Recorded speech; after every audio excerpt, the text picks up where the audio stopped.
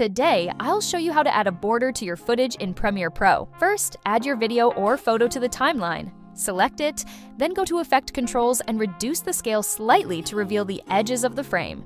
Next, select the Rectangle tool from the toolbar and draw a rectangle over your video. Go to Window to ensure the Properties panel is enabled.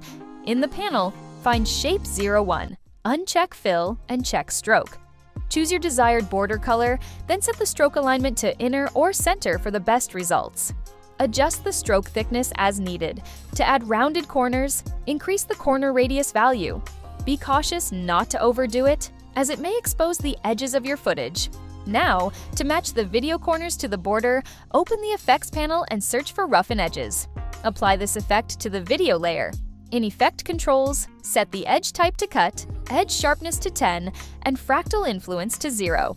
Adjust the border value to round the video corners and align them with the border. To keep both the video and border in sync, extend the graphic layer to match the video's length. Then, select both layers, right-click, and choose Nest. Now, the border and video move as one unit. And that's it.